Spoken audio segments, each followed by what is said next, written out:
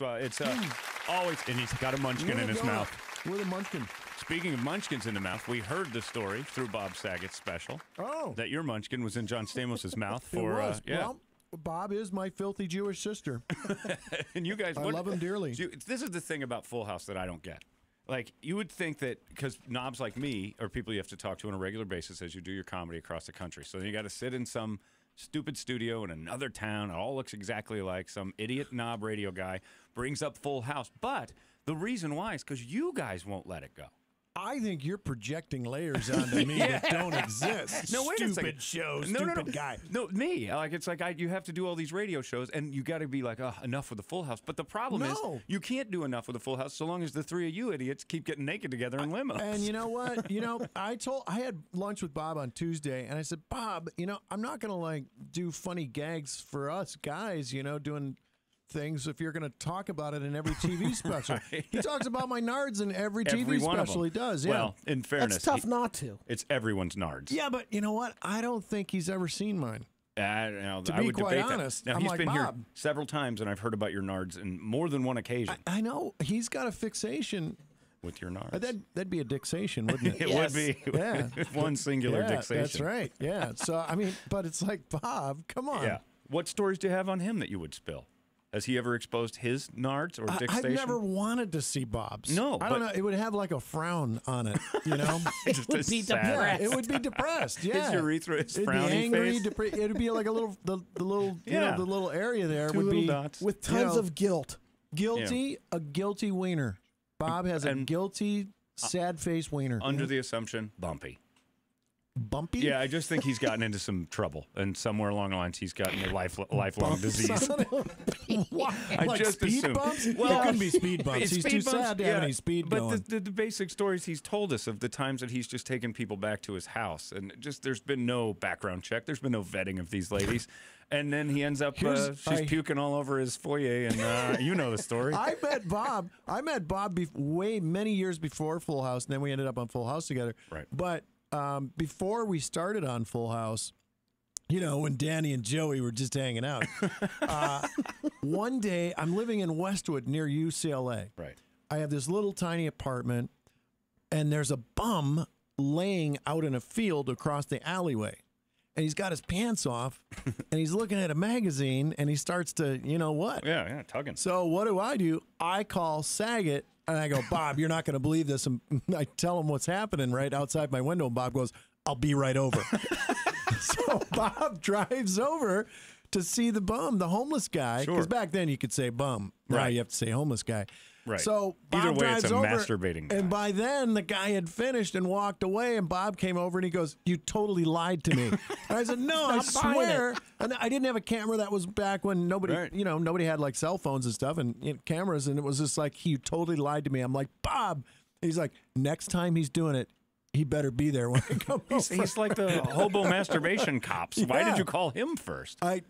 Because it's better to call Bob Saget in that situation than the so cops. He didn't come back and try to set up, try to induce the activity again, like leaving a little food. I never flask flowers. Like there. bait him like a mouse. Bait him. Yep. Yeah, like a cheese trap. Yeah, no, I should have left like Playboy or Hustler out there, just kind of scattered around. Right. But I don't want that outside my window. How ironic would it be to bait him? But you know how... It's just kind of I see what movie. I see where you went there. I totally saw you. Yeah, and it could have been, and what is the safe distance from a homeless man masturbating before you stop calling friends and start calling the authorities? I'm not a professional. I'm not saying... You don't know the exact... I think there is plenty there. Yeah. There's a calculation in there somewhere. It's like if it's within shooting firing distance. Distance, then it's the police. Otherwise, it's Saget. Yeah, I don't know, but I couldn't watch. Like, I was just like, you know what? I'll watch if Bob's next to me. I would have to watch through the whole deal. You would? I would Really? even be on the phone with Saget on his drive over. I don't know if it was before the days of cell phones, You would watch too. the whole thing. And I would give play-by-play because it would fascinate me. But you wouldn't have made the call if it was indoors. It was an outdoor deal. I think that's the was deal. outdoors. Because if you walked into your hallway and that guy's in there, you're not calling, you got to check this out. You're like, I got to get this guy out of here, or I'm just getting in my apartment. Although this is just a guy enjoying his day. Yeah, I say that, and I told the story earlier today about the one homeless guy one homeless wang I have seen walked towards me at a building downtown and told me he'd come here from LA to give me the AIDS. and it was out. Oh, but, wow. you know, that's not exactly like family. That's like something See, you're like, my story is much more adorable. yours I could hug. I literally ran from him because it's like, well, people who say that probably aren't lying. Yeah. Oh, you and that old yarn. Yeah, that old wise tale you're spinning right now. So, and then the other thing you're always associated with, what you're sick of, but I need to know the truth because we've never met you. This is your first time in Phoenix, too. No, I was here a year and a half ago at the other Improv. Oh, okay. And now it's been totally remodeled. That was back when we couldn't talk to you. Oh, really? Yeah, because Stand Up Live came to town. Right. And then they're like, look, we'll give you exclusivity with everything. Right. If you just don't do anything with them. Oh, there was a comedy war going on. Yeah, comedy war because one was paying for advertising and one wasn't. So we kind of had to go with one. And we actually, you know, we picked the winning team, really. And I got caught in the crosshairs. And there you were. And I remember, I forgot, that was last year at the Improv. And I remember there was like a list of people. I'm like, we've never had him. Never done this, never had it, so here you are now. Right. And we're talking about homeless guys whacking off. Exactly what I dreamed of. You know, sometimes I'll throw a beautiful story out like that just to see, you know, what people run with, you know? Just for people listening, you are not listening to Garrison Keillor right now. As beautiful as that story might have been. I think it has potential, though. I'd like to hear Garrison retell You think so? Yeah. Because it is a slice of Americana. It's got that, shucks kind of granola kind of feel to it. The wife and I were walking along the lakeside. Like, here we go. There I was, staring out at the alleyway. And I happened to have my good friend Bob Saget on the phone. Well, as luck would have it, an old friendly stranger wandered into view. It's something I don't think I ever want to see. I saw a homeless man's penis with the AIDS thing, and then the only other one that I thought I saw, what I wasn't sure, was a homeless guy with no legs. Oh. And it was kind of out. But I couldn't tell if it was... that's not true, then. Well, I couldn't tell if it was a penis or a bubble. Leg. His leg. Yeah. But he was... He did. Yeah, I don't know what that was. He wasn't pulling on it, though. So your story still trumps mine. Yeah. Now, speaking of pulling on that thing, the Alanis Morissette deal. Straighten it out so no one asks ever again for What would you like to know? This is really old information. I know, but I don't know it. I dated her in 1992 to 1993 and a half. But everybody says the song isn't about you. No one knows. That guy in that song is such a tool. Why would I ever admit to that? Is he a tool, though? You know? Yeah. I will tell you, she is an amazing human being. Charming. But if the song's about you... Did you have a tough break? When you stopped dating? It was a difficult... Was it the slow fade? You know, it was a difficult time in my life. I was a newly single dad, just gone through a divorce. I had a young son. She was living in Ottawa, Canada. Mm-hmm. And I had met her at the All-Star game in Montreal, the NHL All-Star Heroes of Hockey game. And, you know, just instantly kind of bonded, and we saw each other long distance, and that was really hard. I mean, it's not like you're dating somebody in another state. Right. This is someone who lives at the opposite end of their country.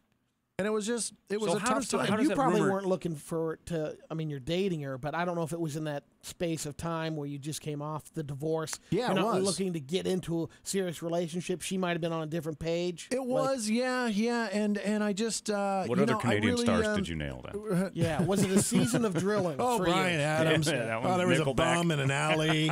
Canadian bums are better. I didn't draw a line. There's no, I'm not prejudiced that way. I had no borders. Hey, let me ask you guys this. Because it was in my little media rundown sheet, there's supposedly a band here today. There is. Red Line Chemistry is going to be here in a little bit. I brought my harmonicas. Do you play? I play a little harmonica. I wanted to tell you this. Is that a Lee Oscar? These are both Lee Oscars in a key of C and D. So I gotta, if we can do this, I'll gladly play. Would you like to join in? Do you know the songs? Red Line Chemistry. Are you familiar with their work? But if they want to just jam and play a little blues, I can. All right, let's get them. Oh, Dave Coulier. Yes.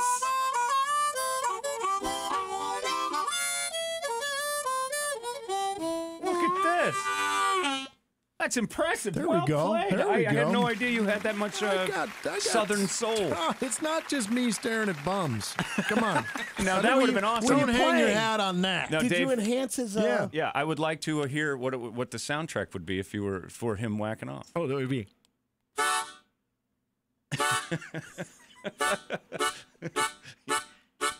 Here we go.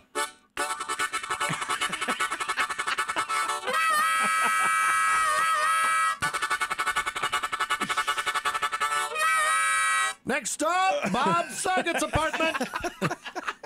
Beautiful. I love it. I wanted to tell you this, too, because I dabble in impressions, and you have probably the two greatest cartoon impressions, even better than the people who did the voices. Do you ever know like an impression is actually that's a better version of the actual thing? Like my friend Dave Thomas from SCTV did a Bob Hope better than Bob Hope. Better than Bob Hope could have ever done. Exactly. And your Popeye wild. is the single greatest Popeye since Popeye, and even better. Kind of embarrassing. It's boy, weird this because, guy over here is kind of making fun of me, aren't you? No, because it seems so easy to do, and Popeye is so hard. Well, it's not, especially this early in the morning. It is. It's the subtle nuances of Popeye. Jack Mercer, who did the voice of Popeye, I'm going to connect all this, in the 30s, also did the voice of Felix the Cat. Oh, really? So I was a big Popeye fan, and then a guy named Don Oriolo, whose father produced the original Felix the Cat series, animated series, in the 30s, said, I'm bringing Felix the Cat back, and I've heard you do Felix the Cat. Will you do Felix's voice? And I said, well, sure, and I can also do Rock Bottom and the Professor. I don't know if you guys remember Felix the Cat. It, yes. Felix, where is that magic bag? But, Professor, eeks my lunch, Poinsy, eaten by a man-eating plant. Tell me, I know what kind of plant it was, and I think the writers on that show were smoking it. They were maybe doing some other stuff for the kids. But I do weird impressions. Yeah. I'll do Albert Brooks. No one knows Albert Brooks. Seriously? You're gorgeous. holding your hands That's out gorgeous. like you don't know. No, but you do know. Oh, yeah. See, that's beautiful. terrific. No one else knows. Your hair is curling as you're doing it. It's really doing it, isn't it? That's crazy. You have a toupee, actually. Oh, I don't believe it. Really? That's great. That is great. It's a weird impression. And his brother is Super Dave Osborne, Bob Einstein. A lot of people don't know that Albert Brooks' real name is Albert Einstein. Yeah, it's true. And me and my brother, Albert, I actually played the Marty Funkhauser character on Curb Your Enthusiasm. And I remember when we were younger, teachers would look at my SAT scores and say, there's no way you, sir, are related to Albert Einstein. It's weird impressions. We have some funny Super Dave stories. Norm Macdonald's Super Dave story, which is fantastic. I don't know if you've ever heard it. I've never heard that one. It's better when he tells it, but he tells the best story ever about it's Norm telling the story. He goes, Super Dave calls him on the phone. Turn it to Channel 6, and there's a celebrity softball game on. The L.A. Dodgers celebrity. Corbin Burnson just beamed somebody with a pitch, and he's given play-by-play on the whole thing. When Norm tells it, it is outrageously funny. It's the only time I've ever heard Super Dave. He gets random calls for Dave. It'll just be. Oh, really? They took golf lessons together, but every now and then it'll just. Channel 6. Yeah, yours is perfect. It's perfect. See, and that's what I'm saying. That's right. Do you incorporate that all in the act and stuff? Yeah, I talk about all the voices that people might have heard me do. Like, I did Richard Pryor's voice. Yeah. Overdubbing his voice when studios figured out they could release his movies on television, but you had to take out all the swear words. Right. So as good of a job as I thought I did doing an impression of Richard Pryor, the final product wasn't believable because in the movie you heard Richard Pryor saying things like, "Oh shucks, mother father." Not very believable, Jack. Yeah, there's a special on him this weekend on Richard Pryor. He was a genius. I saw him do stand-up when he was doing his old Live on Sunset Strip set. He came to the Comedy Store, and I remember sitting in the back of the Comedy Store with Leno and Gary Shandling and Saget and Jeff Altman and watching Richard Pryor come in, and he went up completely naked, like no material. Yeah. And people were shouting out old bits and stuff. He's like, I ain't doing that. I ain't going to do that.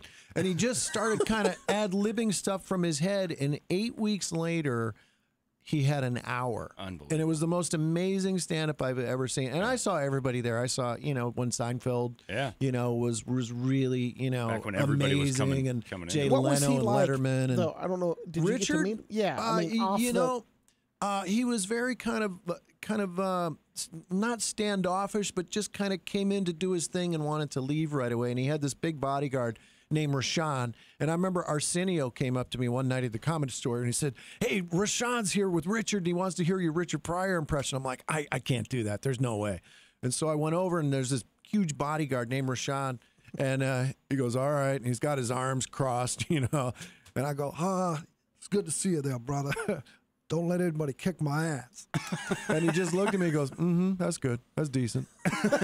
And I was like, thanks a lot, Arsenio. Thanks. He goes, no, I think he loved it. Yeah. That's great. See? Do you want to stay and play with the band, or do you have to go? Does he have to go? You have to do TV. Oh, we got to go. Oh, big time Dave Coulier I've got to TV do guy. I wanted to hear you Wake play with Up the band. San Francisco with Danny Tanner. Whip out your dick for that one. Yes. Make it worth our time. Hopefully there's a bum there. It'll be. There will be. Close to those studios. Count on it. Bait him. Dave Coulier all weekend long, Tempe Improv. If you want to go, 480-921-9877. He will be there tonight and tomorrow, and of course one show Sunday. We're gonna have tickets to give away on Facebook. We'll give them away later. Thanks man. guys. Pleasure. Good meeting you. A lot of fun. Awesome. Dave Coulier, everybody. Still streaming. Holmberg's Morning Sickness. Online at 98K.